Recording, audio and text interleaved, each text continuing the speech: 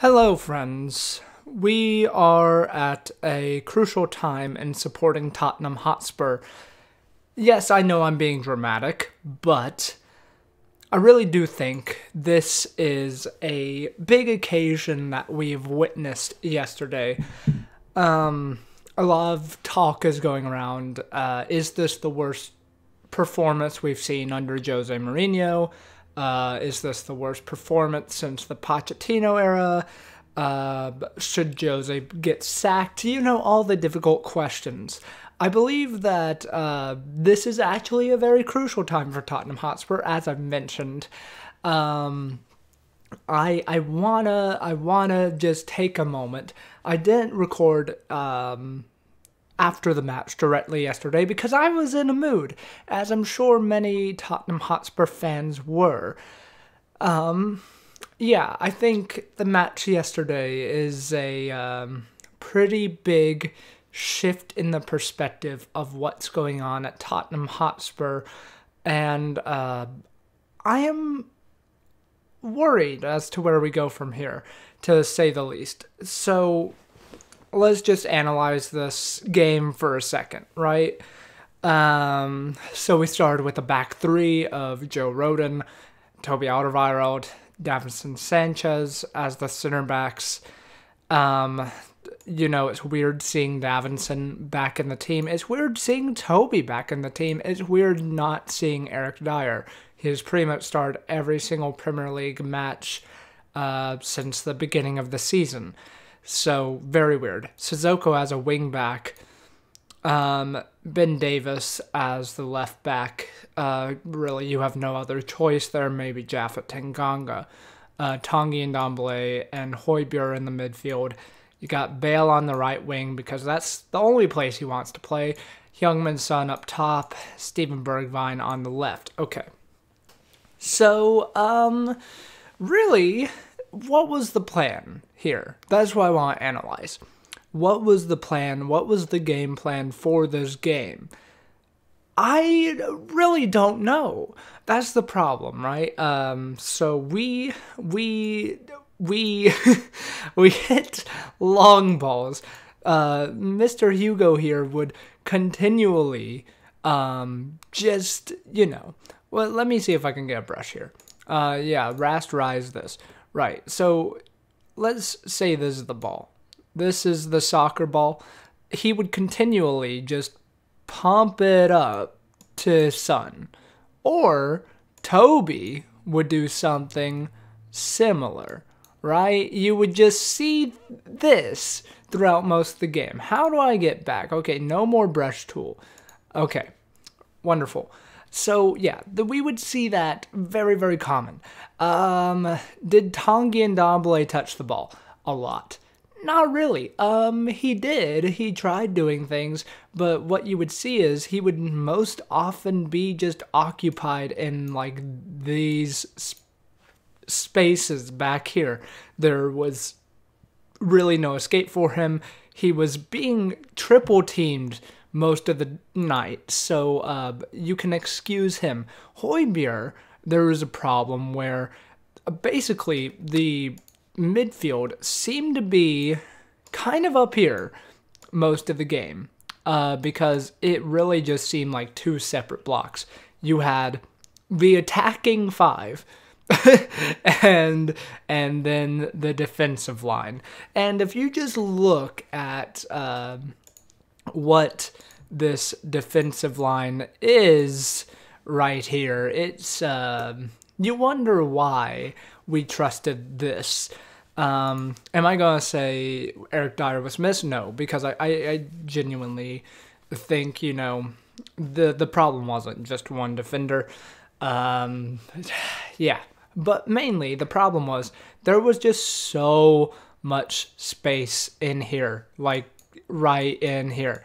So, the strong midfield of Brighton could just be like, oh, hey, I see a friend over here, let's pass it over there. And then, oh, you see this guy making a run through here. Oh, I'm just going to play that ball right through there. Oh, and look, he shot and he has scored. Okay.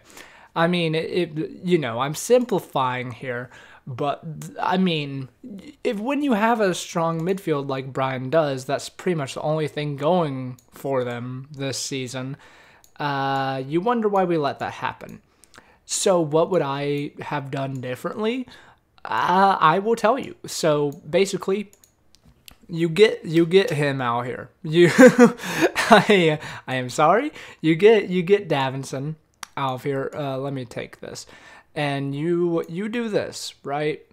Maybe you. Here's the thing. Who plays in the 10? You would really want to see Dele Alli maybe, but really Tanguy plays there. Or you get Dele Alli to play in the 10, but that's not going to happen, really. But, I mean, I just wanted to see a 4-2-3-1 possession-based system, and then maybe here you get, let's see,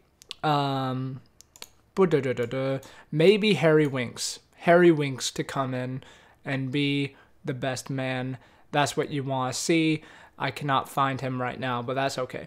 But yeah, you get Harry Winks to come in and do the business in that little midfield space. That would be great. Just for possession. Because really, it was just, as I mentioned, you see these people get the ball, and then you see them just punt it long to Son's noggin, to Bale's noggin, to Bergwijn's noggin. And really, that seemed to be our only form of attack, and that is the problem I have with Mourinho. So let's go back to this here. I just, this is a problem. He's played there before, but really, I mean, he wasn't the worst player yesterday. Maybe he's our best right back, but really, when you have the problem of not having fit wing backs, why use a system that probably has your most conservative left back or, left-sided winger, and why use your another conservative wing back? You don't have any wing backs, so why use wing backs? I don't understand. Anyways, that was weird, especially because we looked to create from the wings, but most often, you would see Ben Davis go up. He would look around. He would be like, okay, I have the ball.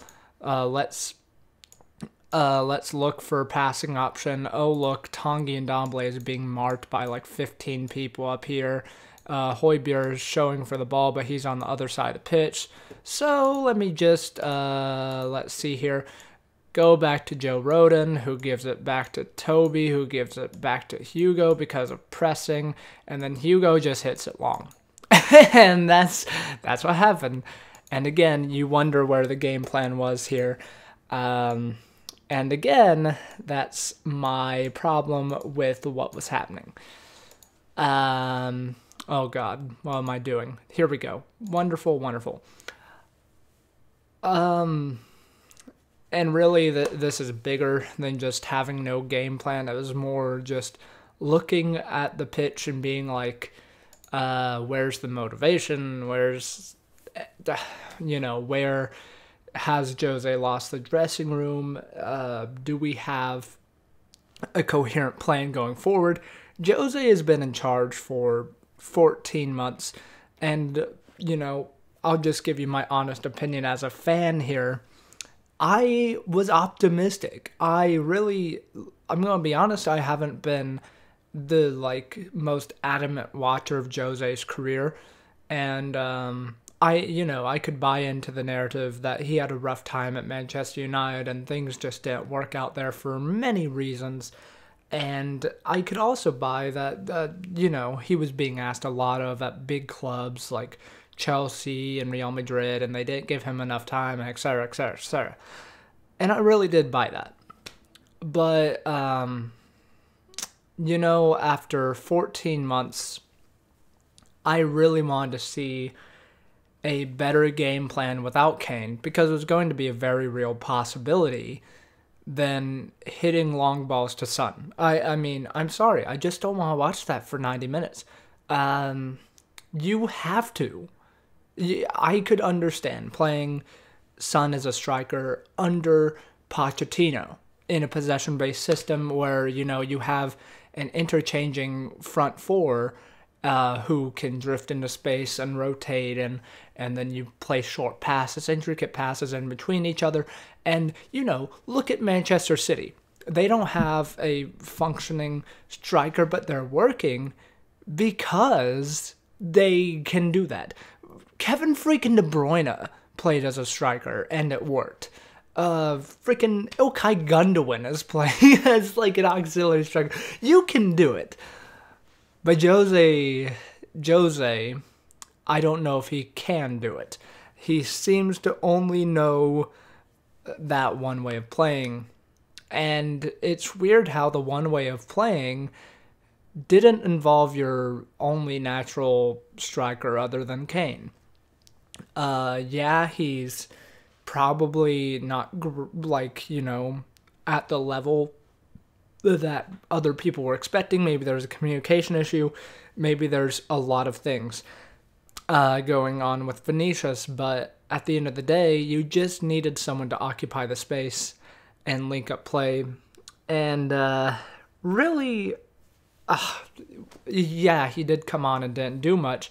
Got a shot off to his credit, but I mean, why he didn't start is beyond me. You need a focal point. Son works best off of a focal point. Bergwijn does as well. Bale does as well. I mean, and it's just kind of weird. We seem to operate under a series of ideas of play. Oh, we're going to press high. We're going to fight back for the ball hard. We're going to be direct, be strong in attack, and go forward and be progressive. But those are just ideas. When you look at it, there's no real function to how we get there. And that's my problem. Even when Vinicius came on, there wasn't a clear plan as to how to get the ball to him, how to link up play. It was just kind of hectic, and you saw people panicking. You saw the whole team panicking when Brighton had the ball. It was Brighton are a good team, and I am sympathetic to the opinion that there's no real bad team in the Premier League, but that was just an abject performance. We can beat Brighton. Here's my problem. We have a world-class center midfielder in Tanguy Ndombele. Was he used to his potential yesterday? No. We have a very, very serviceable and very effective defensive midfielder in Pierre-Emile Højbjerg. Was he used to his full extent yesterday? No. We have an aging but still effective, creative winger in Gareth Bale. Was he used to his full effectiveness yesterday? No. We have a world-class attacking talent that loves drifting in from the left and getting in behind defenses. Was he used to his best extent yesterday? No. We have a very, very promising young winger who is creative, can do flicks, can create, has a brilliant first touch, is a great runner. Was he used to his full extent yesterday? Absolutely not. We have a great defensive left back who can do a serviceable job in the back four in getting the ball out of defense. Was he used to his full extent yesterday? Absolutely not. We have Joe Rodon, promising young defender who is really front-footed and will try his best, but is still not the complete article. Was he used to his full extent yesterday? Was he asked too much of yesterday? Yes. So I'm going to say he wasn't used effectively. Toby Alderweireld, great ball-playing center back. I think that in itself speaks to how he wasn't used effectively yesterday. Davinson Sanchez, out of form center back who was clumsy on the ball and could not really progress it that much. Was he used to his full effectiveness? Absolutely not. Sissoko, who is a serviceable box-to-box midfielder, great at counterattacking and terrible with the ball at his feet. Was he used to his full effectiveness yesterday? No.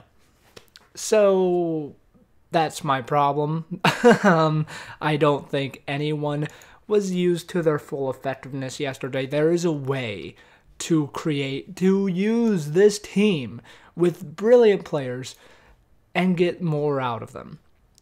And I'm not going to say Pep Guardiola is like the best manager of our lifetime. He might be. He very possibly is. But with this team, you wonder just how much more we could be doing with these talents. They're good players. They are top 4 players. And I would argue this season they should be challenging for the Premier League title, you know, in the context of what everyone else is dealing with in the Premier League. So, am I mad at Jose? Yeah. Do I also appreciate that a few months ago or 2 months ago, we were on top of the league and everything looked to be going well, and I really did think Jose turned a corner. I also appreciate that.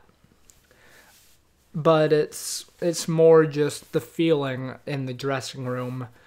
I want to see people fighting.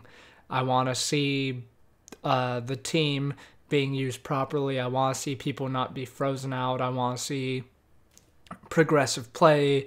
I want to not be sitting back against Brighton looking scared of the ball. I want to see Tanguy Ndombele do great things. I want to see Heung-min Son do great things.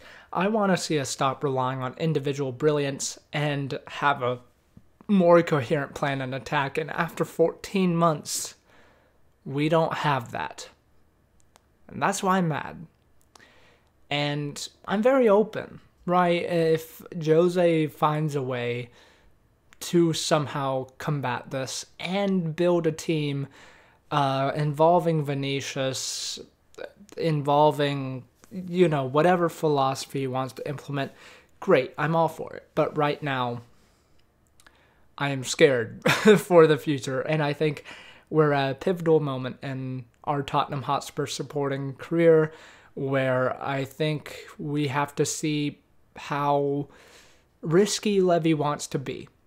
And if things keep going this way, I just wonder where we go. Jose Mourinho is the top paid manager in the Premier League, and it would be very rough to sack him. I don't think we'll sack him unless things get really, really bad. I mean, like going on a run of like 6 games lost or something. Are we still in the top 6? Yeah. With a game in hand. Am I overreacting a little bit? Maybe, but this has been a routine thing where we just fall back. So maybe I'm not. Yeah, we've had very, very suspect performances before, and we've kind of bounced back, but still, I don't think this team is living up to its full potential, and that's my problem. And I just wonder if this experiment is going to end well. And yeah, on the whole of it, we're in all competitions. We're doing okay in the league, but again, based on how everyone else has had problems and stuff, you wonder if we could do better, and I think we could. And that's my problem, and I wonder if other supporters feel that way. And I would love to hear your thoughts. I am not the Messiah. I am not, the be all end all voice for all people, but I'm frustrated as a fan because I really do feel like Tottenham Hotspur should be more than this, and we deserve better football than this, and we deserve an escape. And, this may look stupid in a few weeks and we're back doing well, winning games or whatever. And I'll own up to that. But I don't know if there's a long-term future here for Jose. There, I said it. And that's it. That's it for this video. I don't even know how long I've been going. I've been ranting for forever. Jesus Christ. Okay, well, if you're still here, congrats on you. Thank you so much for watching. I love you all. Thank you so much for watching. The best part about supporting Tottenham is all the people I've met along the way. I will always say that. I love the supporter base. I love everything about this club, and that's why I'm doing this. And, I still love all the players. I still love the team. I still love watching the team. It's just hard to see them like this. There seem to be no ideas. It does remind me of the end of the Pochettino era with how players are playing. And I really hope we pick it up for Chelsea. I don't know. We will have to see. Anyways, that's going to be it for this video. It's one of the longest videos I've ever done. But I think it needed to be done just to explain my frustration. One other thing. Someone asked me in the other video, Jose hasn't gotten enough time for us to be criticizing him like this. Yeah, it's been a difficult pandemic and stuff, but I think he's had the time. He's had the investment. This should be one of his best seasons statistically under management, and I haven't been seeing a lot. And if anything, I'm seeing the problems that were happening at Manchester United pop up a lot sooner, and I want to prevent that from happening with our club. And that's what I'll say, and that's where I'll leave it. And again, if things start going well again, I'll own up to it and I'll be like, I'm stupid for wanting Jose gone. But that's where I am. I don't need to defend myself. That's just my opinion. And you can have your opinion as well.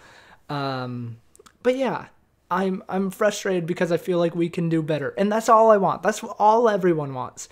If that to you is backing Jose and being with him all the way, props on you. And hopefully you're right, because then we won't have to spend a lot of money sacking him in the summer. But I just really want to see progress, and we will see where that comes from. Maybe this is a big overreaction again, but I just need to end this. Anyways, thank you so much for watching. Please let me know your thoughts down in the comments. I want to see what you guys are thinking as well. And I'll see you guys in the next one. Leave a like if you enjoyed, subscribe if you're new, and I'll see you guys next time. See ya.